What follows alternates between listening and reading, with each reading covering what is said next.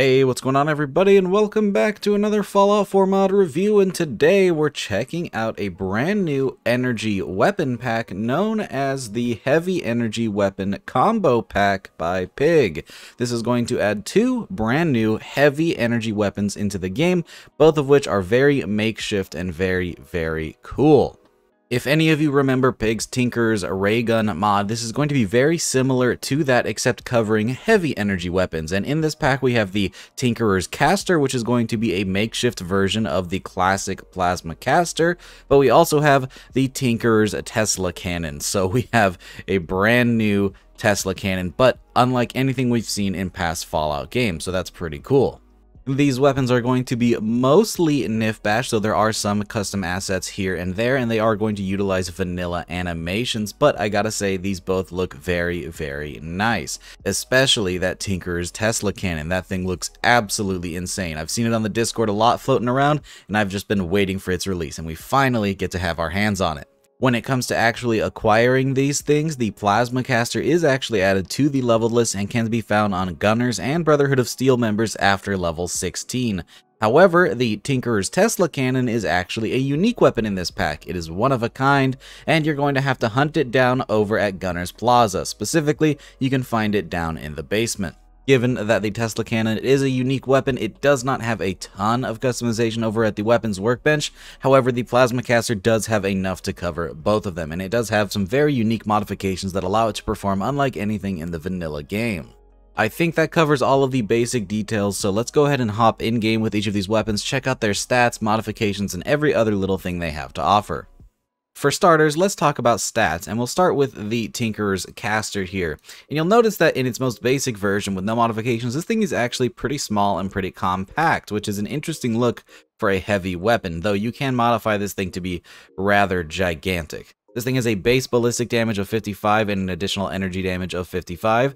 It uses plasma cartridges, of course, has a fire rate of 11, a range of 119, an accuracy of 48, a weight of a whopping 19.5 pounds, as it is a heavy weapon, and a value of 137 caps. And I gotta say, I really do like the look of this thing. Using a modified flamer chassis with a bunch of plasma parts makes this thing look really cool. Now, as for the Tesla cannon here, we have a really interesting design. I have to say, I absolutely love the look of this thing. It looks super Fallout and super cool. You can see a lot of the makeshift parts, including this little handle here, which I think goes on a pepper mill.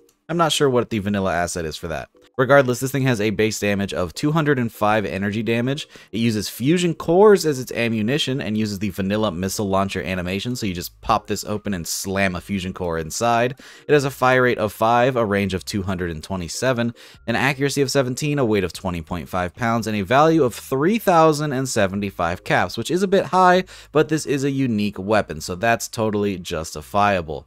I gotta say, I really like the color profile of this weapon as well. Lots of wood and browns mixed with tiny bits of yellow makes this thing very appealing to look at. Almost looks like something the Minutemen would use to fight the Brotherhood of Steel.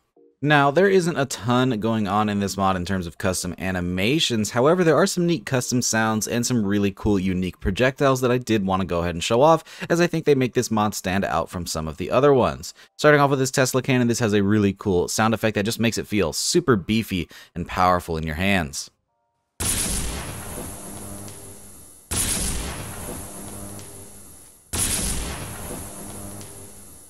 I gotta say, I just really like firing this thing.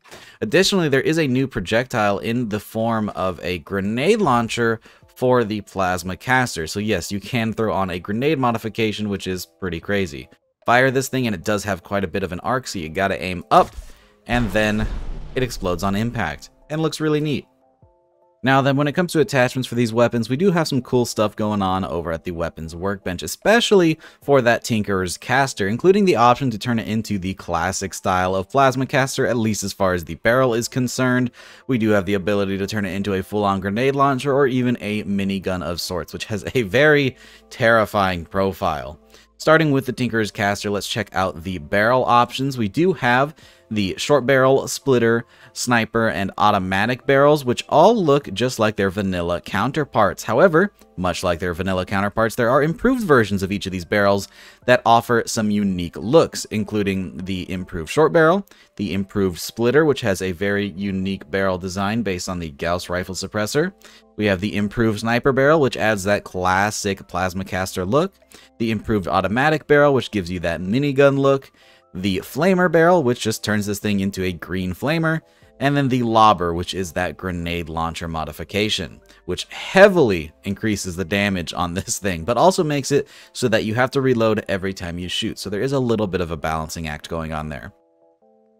We have changes to the plasma tank, like the standard plasma tank, the large plasma tank, which adds better ammo capacity but reduces your reload speed, and then the superheated plasma tank, which will add some burning damage. And then for sights, we only have two options, the standard sights and the reflex sight. But I would heavily recommend throwing on that reflex sight, as the standard sights is basically no sight. There's nothing there and it's almost impossible to aim. Now, for the Tinkerer's Tesla cannon, there's not a whole lot going on, but there is some stuff here. We just have a quote-unquote parts section, which is essentially your receiver. The standard parts is, well, standard.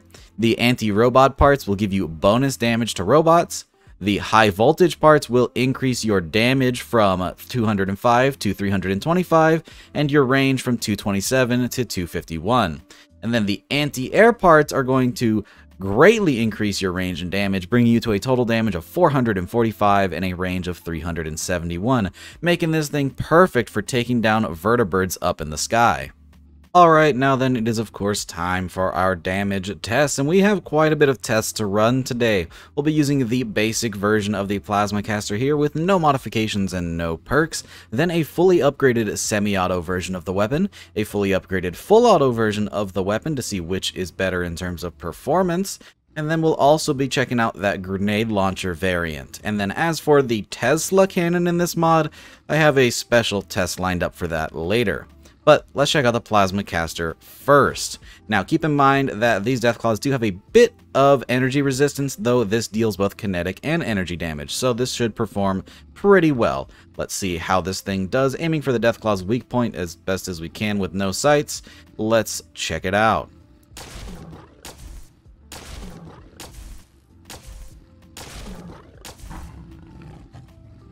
And 8 should do it. That might have been 7 if my aim was better, but realistically it's going to be hard to stay on target with this thing, especially when a Deathclaw's moving around in combat. So anywhere from 7 to 10 shots should be pretty promising, which means you won't need to reload with this weapon. Let's see how we do fully upgraded with the sniper barrel and some added burning damage. Now this thing has 3 in the magazine, or fuel canister, whatever you need to call it, and I was worried we'd have to reload a bunch, but it turns out it only takes 3 shots to bring down a Deathclaw with this version of the weapon, so that's pretty neat. Let's see how we do in full auto. Gonna have to reload there. Now, obviously, this takes way more shots. However, you're going to dish them out much faster. In terms of time to kill, they're probably pretty similar, except we did have to reload in the middle there because I forgot to reload this weapon beforehand. So that's kind of my fault. Realistically, you shouldn't need to reload this thing when fighting a Deathclaw, so this is actually pretty nice. But let's check out the grenade launcher. You only get 1 shot before you have to reload, so I hope this thing kills the Deathclaw. Sadly, it did not, but wow, that did pack in some pretty good damage. 2 to take down the Deathclaw, but imagine if you were fighting, say, a group of raiders, you'd probably be able to kill them all in just 1 shot. So this thing is definitely better versus groups of weaker enemies.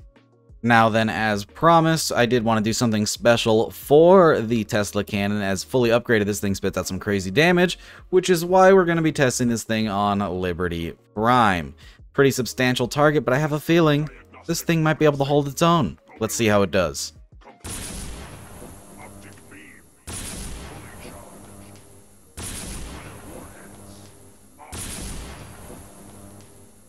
And as you can see, It definitely can. This thing packs quite a punch. 4 shots to take down Liberty Prime with the fully upgraded receiver. Now, this is a unique weapon, and it is pretty powerful, but it does consume fusion cores, so in terms of balance, it's pretty balanced. The only thing that's a bit odd is that this is able to shoot 50 times before you need to reload, but that's just kind of a weird thing with fusion cores. It's hard to make them work as intended, but still, pretty cool weapon. So yeah, guys, that is the Heavy Energy Weapon Combo Pack by Pig. A lot of fun in this mod. These are really, really cool weapons, and they're just really fun to use, and I like the aesthetics of them quite a bit. If you want to try this mod out, it will be linked down in the description below, along with the Xbox link, as this one is available not only for PC, but Xbox as well. So be sure to go out and try this mod for yourself and see if it fits in your load order. With that, I hope you guys enjoyed the video. If you did, don't forget to drop a rating. Consider subscribing if you haven't already for more videos just like this. A big shout out to all of my patrons for supporting every single video. If you want to try Patreon to support the channel, it will be linked down in the description below, but it is completely optional. A very special thank you to all of my Tier 3 patrons: Astro, Captain Chaos, Helljumper, Indecisive Wolf, Jackie Noid, Kushi, Moonlit Gamer, Feed, and YouthRC. You guys are awesome. With that, thanks again for watching, guys, and I hope to see you in the next one. Peace!